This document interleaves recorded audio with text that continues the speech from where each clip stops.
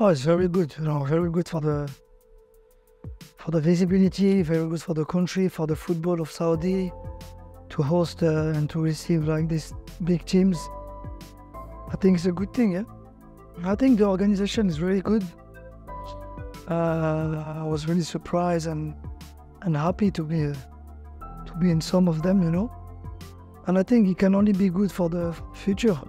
All these events and everyone wants to come and to see and to be in Saudi is incredible, yes.